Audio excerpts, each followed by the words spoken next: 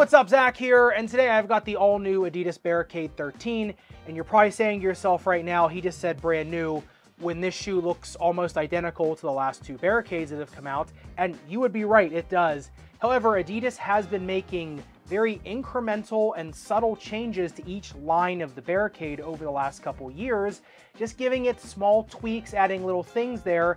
And it seems like that's what tennis players are wanting. They're wanting kind of one model of shoe they can kind of get a groove with and then have that shoe be updated throughout the years. Whereas it seems like in the running and in the basketball space, you know, those athletes are wanting kind of newer models with each model year. Whereas tennis players, same with tennis rackets. I know with me, with my rackets, I don't like things to change. I wish Head was still making the Flex Point Radical, as crazy as that sounds. So I do understand where adidas is coming from, where they're just making kind of small tweaks to the shoe.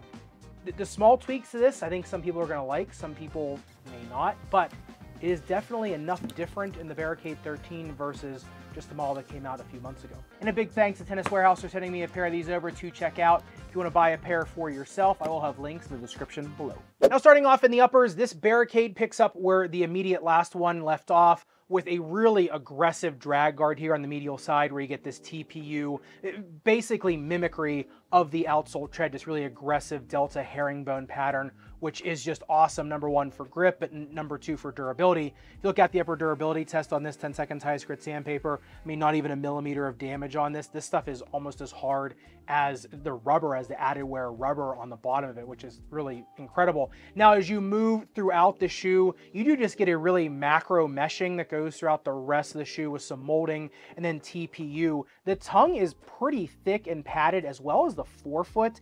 There are some holes in there for air exchange. However, you know, on the breathability test on this thing, they heated up 159.3 degrees. And what I noticed on the fog machine, on the breathability mapping on this, was that the fog did start to come out after a while. Like, it took a little bit of time for that air to start sweeping through the shoe. So I think if you're wearing thinner socks with these, if you're not a super high volume foot, if you're not stuffing the shoe, you're gonna get sufficient air exchange. But the padding that they put in the Barricade, you know, it's gonna do something, right? You're gonna have to sacrifice something for the padding. Now, when we talk about the fit of these, that does get a little bit better, so you are trading off a little bit. So, you know, we'll get to that when we get to the fit section. But around the ankle collar, you also get the pods around Kager's triangle, both sides of your Achilles tendon, which do lock you into these things just really, really well. You do get a quasi runner's knot on the lateral side that meets up with just a standard lace eyelet on the medial side. It is reinforced with TPU to protect it from dragging or sliding, which I think is a pretty simple solution here for really extreme draggers or sliders. Same as you go throughout the lace line. Now remember, this lace line diverges laterally, which gives you a lot more push-off force medially. Now, we've seen this on previous Barricades, except for previous Barricades, the one before the last one had elastic lace eyelets. This one does not, same as the other one. This also has a really, really aggressive distal gusset in the tongue, which means that it's connected to the strobo board by this elastic netting, very distal in the forefoot. So you really do feel that cradling of your forefoot, which, you know, really you can tell the shoe is all meant for pivoting, which I think it does pretty darn well. Now, when you go into the midsole foam, kind of the same story with this. Now, number one, yeah, it has the same shank as previous Barricades. It's got that torsion system, which goes from the rear foot kind of really into the meat of the midfoot. Now, this is bottom loaded, and which when we'll get to the speed ratio, I'll talk about this, but I am actually doing a new shank score on all shoes going into 2024. I will start to backdate it on the tennis shoe guide, which is the Google sheet you can purchase down below in the description. I will start backdating all these on that, so you will start to see that coming up soon. But for 2024 and on, you will get a shank score to go along with the speed ratio, and I'll show you how that's gonna correlate in a minute when we get the outsole tread. But suffice to say, you got the same bottom-loaded torsion system, but in the midsole foam, the meat of it, instead of bounce foam, you're getting Repetitor and Repetitor Plus foam. Now, that is just a pretty firm and pretty soft EVA combination. To me, it's just a more deadened feeling bounce foam. And, you know, if you look at it on the bounce height test, kind of tells the same story. 29 centimeters in the heel, 26 in the forefoot, versus a bounce shoe that I just had, which was 34 and 30 that I did in the basketball space. You kind of see where the discrepancy is between those two foams. The thing is that Is that a bad thing or is that a good thing? I think a lot of people are going to find that good and a lot of people are going to find that bad. The reason that it's dual density, whereas it's a more stiff repetitor foam in the heel, is to give the heel a little bit more stability. And I saw a lot of things I was looking up in the running space about repetitor foam because some of the Adistars have the repetitor combination foam too. And most of the reviewers on that didn't like it because of its north to south behavior and how it felt after mile.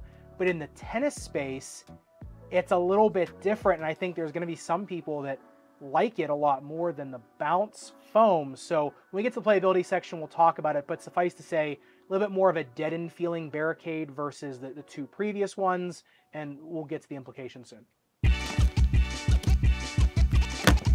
And getting into the outsole tread, I've been really looking forward to doing an outsole tread of a tennis shoe in 2024 because I have a brand new test for the outsole treads, which we'll get to in a second. But what's old is new again. On the Barricade, it is the exact same outsole tread as the previous Barricades. Pretty chunky herringbone on the lateral side, then moving into more flat herringbone on the medial side. And then of course it is flipped in the rear foot. Now the grip of these things, pretty darn good even on slicker courts.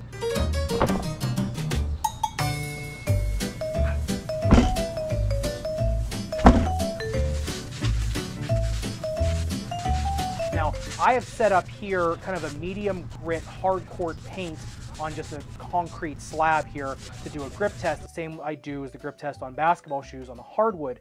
Now this thing had a degree of slip of 40 degrees. Now let's compare to the Yonex Fusion Rev 5 at 37, and then the Lacoste AGLT 23 Ultra at 42. Now remember, the Lacoste has that little gridding pattern on it, so it has macro and micro traction. So I wasn't surprised the Lacoste was one of the better ones out there, but the Barricade still getting 40 degrees of slip versus something like the Fusion Rev 5 at 37, which is pretty darn good. The New Balance 1007 comes in at 35 degrees. That kind of gives you a little bit of a taste of those. I will be putting all the degrees of slip once again in the tennis shoe guide. Once again, that's in the description below. I will be testing all of the shoes that are available right now that I have at my disposal. So you will be getting a much better sense of where all the shoes stack up in the weeks ahead. But suffice to say, compared to the shoes that I've just done, this one was definitely at the higher end of grip. Once again, showing you its kind of more aggressive movement capabilities, which is what you come to expect from a Barricade. And speaking of that aggressive movement, if you look at the speed ratio on its own, they come in at a 1.84, which is, not great because of the repetitor foam. However, like I said, I am doing a shank score, which is 0.1 for every category you see checked off on this list on the screen. Now on this one, it is just a bottom-loaded shank, so it only gets 1 point for the actual make of the shank. However, it is double thickness, and it does span from the rear foot into the midfoot. However, it doesn't span from the rear foot to the midfoot on the bottom of the shoe, right? It spans it on the lateral side. That's more of a containing element, not necessarily a propulsive element. So I'm only going to give it a 0.2. That does put it up to a 2.04 though on the speed ratio, which is where I think they more belong because, like I said, in terms of side-to-side quick speed, they're fantastic. In terms of front-to-back, north-to-south speed, like I said, they're not the greatest things out there. They are very bottom light, I will give them that, but in terms of a launch, yeah, I think 2.04 is pretty much where they sit. Now, if you look at the outsole durability test on these 10 seconds highest grit sandpaper, same as pretty much most Adidas outsole treads. You don't really even get a millimeter of damage. They come close to that millimeter of damage. The durometer is nice and high. If you are a dragger or a slider, these are one of the better shoes on the market right now. Previously, like the first Barricade in this model, I didn't like because it only had that little piece of rubber here that came up on the uppers, so you're just going to destroy them, whereas on these, you're actually getting grip from sliding. So in terms of sliding, dragging, these are one of the better ones out there. In terms of quick, short court speed, these are also one of the best ones out there, hence why these were my #1 shoe for pickleball as well last year. I finally figured out the fit of the Barricade though, and why it feels the way it does, because I've been measuring the length and width of all the shoes. Once again, that'll also be in the tennis shoe guide. But I noticed, the width of these is 9.4 centimeters for a men's 11 US, which is a pretty medium to wide shoe. So why do these still feel like a pretty hugging shoe on your foot? It's because the shoe is pretty short. It's only 28.4 centimeters for a men's 11, which is on the shorter end of shoes. Now on these ones, because the meshing in the uppers is a lot more forgiving because the gusset is more distal, it's not cramping the mid part of your shoe, these are much more forgiving. My size 2E foot really did not have a problem in these. I couldn't believe it. It did not have an issue, even on my left side which is a little bit bigger. Narrow and medium foot, I think go true to size. A 2E, if you want a performance fit, I would say go true to size. If you want more room, go up 1/2 size. A 4E, I think you can go up a size on a 4E. I think it depends on how long your toes are. If you've got a really long foot, then that's where you're probably going to want to be going up 1/2 sizes on this to get a better one-to-one fit on the shoe. However, if you do take this shoe true to size, you're getting number one, a little bit of weight reduction. Number two, a lot more of a nimble shoe, more of like a Rafa Nadal fit on your shoe, which I really like. Someone with really longer toes or bad hammering on their toes might not be able to do that, but somebody with a more rectus foot can. Now, in terms of the snake bitten foot, honestly, that repetitor foam is not the most forgiving underfoot. It's kind of like bounce foam, like I said, more dead end. I think a low profile orthotic in these does really well. A bulkier orthotic, I don't think you can put in this shoe just because of the low volume of this shoe. So I would say get a lower volume orthotic in these for sure, and you'll be rewarded with better fit, high volume. You're probably going to start to have some issues. So, you know, like I said, along the lines of a lot of other Barricades, this thing is meant for battle, and it does that very well, but just don't expect it to be the most plush thing out there. It's not the Wave and Force Tour. It's not meant to be.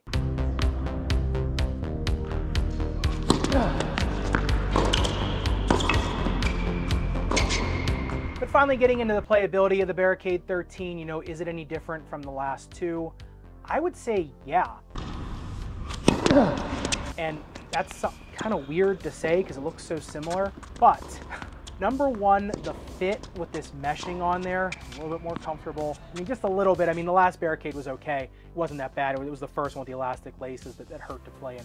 This one, like I said, incrementally just a little bit more forgiving, but I think it's number one, the gusseting more distally in the shoe with the lockdown, and the repetitor foam that does feel a little bit more bottom light. And yeah, it does feel a little more deadened, but you also get a little bit more court feel out of it. So, you know, when I was playing on these, I was playing on a court that was really dimly lit. I don't know if you noticed from the GoPro footage, but it was very dim.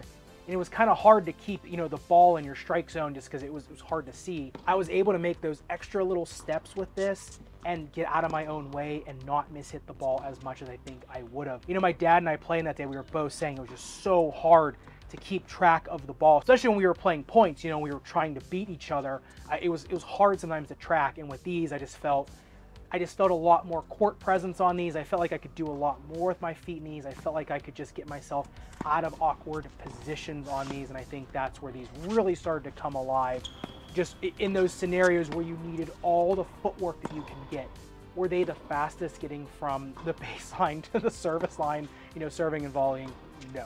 I think with a more rigid orthotic, low profile rigid orthotic, I think you add a lot to that for sure. I think you get a little bit more of that spring back for sure. But in terms of that side-to-side movement, in terms of that quick movement, getting low for balls, or just, like I said, just trying to make really quick, you know, a couple extra steps to get out of the way of the ball, a couple extra steps to line yourself up when, you know, when your eyes are maybe playing tricks on you, or the overhead lights are playing tricks on you. This was just such a nice asset to have on foot. So I gotta say, for this not being as much of a cosmetic update to the shoe, there are some incremental changes. And I think from the bounce version to the repetitor version, like I said, I think it's a decent update to the shoe. Some people are gonna like the more intimate court feel of this one. I think it really depends on what you want out of the shoe. This is definitely a player dependent shoe if you're gonna like the bounce version or the repetitor version. So love to hear your thoughts in the comments down below, which one you're gonna get, if any at all. If you're going with something else, let me know down below. And if you wanna see one of the other brand new shoes that have just come out with just insane grip and insane side-to-side movement, the Yonex Fusion Rev 5 going to the knife, make sure you click into this video up above and subscribe down below. Respect your rubber and foam. I'll see you somewhere in the Sneakerverse.